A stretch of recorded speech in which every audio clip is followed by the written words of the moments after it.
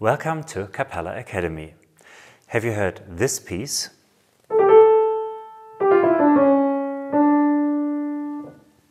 Likely you have. It's Johann Sebastian Bach's iconic toccata and fugue in D minor.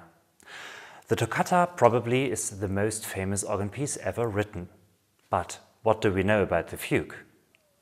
We might remember from music class that a fugue starts with a single voice. Then a second voice enters, and maybe even a third and a fourth. A bit like in a canon. But what makes up a fugue and how is it constructed? To answer this question, we could analyze the complex masterpieces by Bach. But let's not do that today. Instead, let's build a simple fugue together, so everyone can follow along. Let's get started. A fugue has multiple voices. In our first fugue, 2 voices should be enough. We can choose which voice to start with. Let's go with the lower one. The melody that starts the fugue is called the subject. It is the main theme of a fugue. A good theme should be easily recognizable. How do you like this one?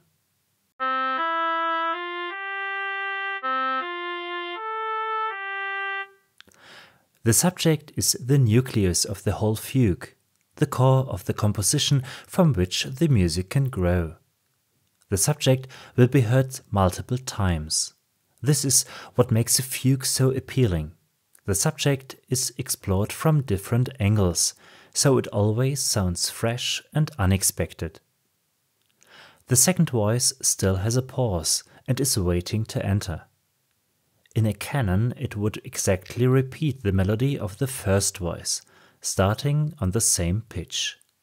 In a fugue, however, the second voice starts on a different pitch, usually a fifth above the first voice.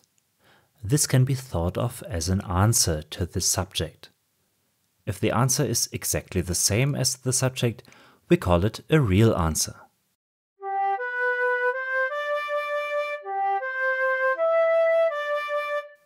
However, usually the subject will get slightly modified.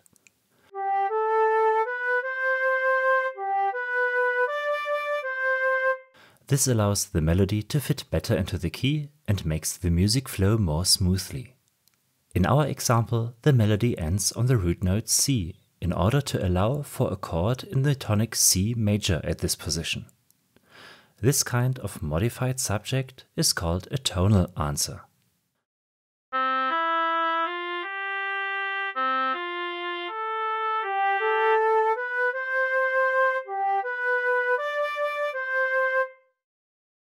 The second voice has now entered the stage. What should the first voice do now? The answer is simple: accompany the other voice. But how? Here is a first attempt. The simplest way to accompany another voice is to follow it in parallel motion.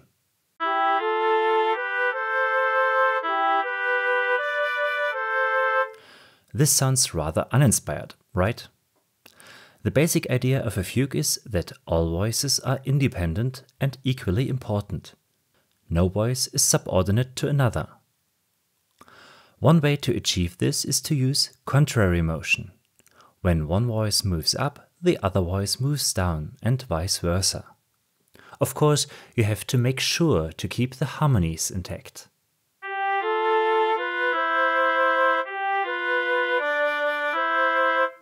You can create an even more independent accompaniment by modifying the rhythm.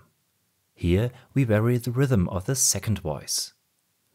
In some places it differs from the rhythm of the first voice.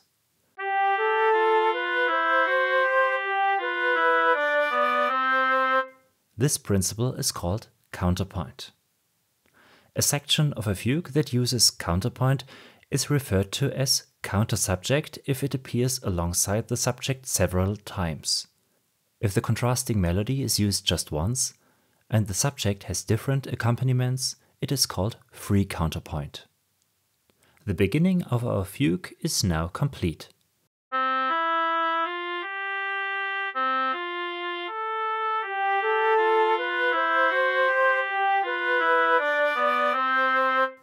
This section of the first entry of the voices with subject, answer and counterpoint is called the exposition or first development. It is usually followed by more development sections with entries of the subject and its answer.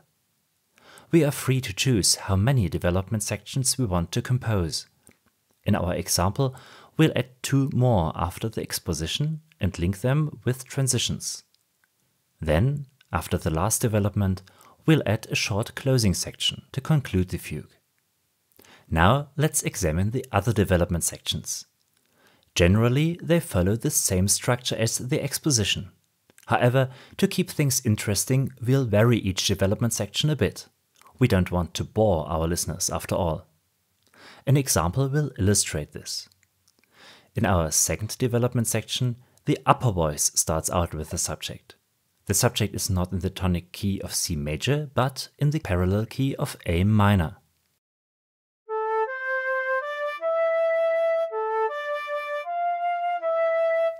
The answer is then heard in the lower voice. As in the first development section, it starts a fifth above the subject, in this case with an E. To ensure that the lower voice is not higher than the upper one, it is transposed down by an octave.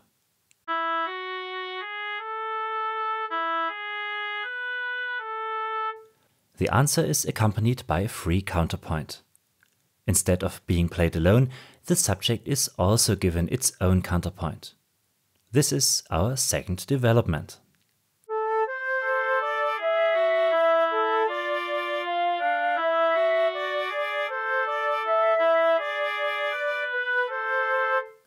In the third development section, we continue our variation game. The lower voice starts on an F. The answer, once more a fifth above the subject, begins on a C and elegantly leads the harmony back to the tonic of the fugue. Combined with the counterpoints, it sounds like this.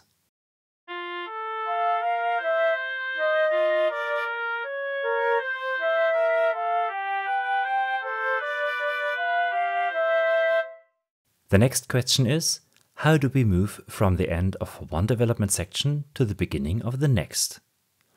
We write a transition section that links them together and is called an episode. This may sound boring at first. However, it can be quite exciting, as the episodes of a fugue offer most room for creativity. The most important task here is to change the key so that the next entry of the subject is harmonically prepared. Let's look at another little subject.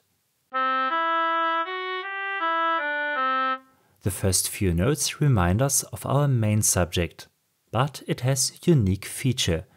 It can be repeated multiple times, with each repetition starting one tone lower than the previous one.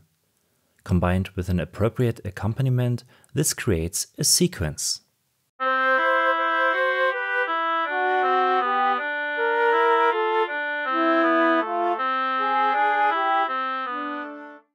This is a straightforward way to change the key step by step.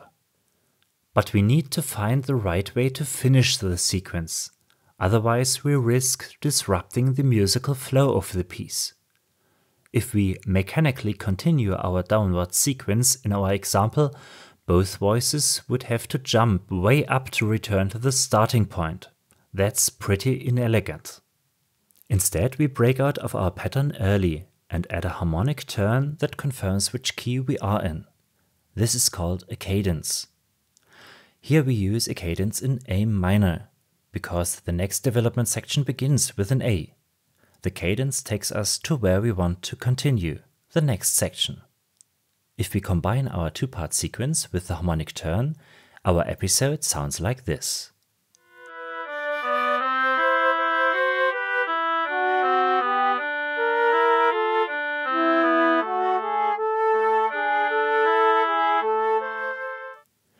Using the same approach, we compose a second episode. After the last development section, we do not need to alter the key again. We can now compose an ending for our fugue, the coda. We confirm the home key once again with the cadence and conclude the fugue.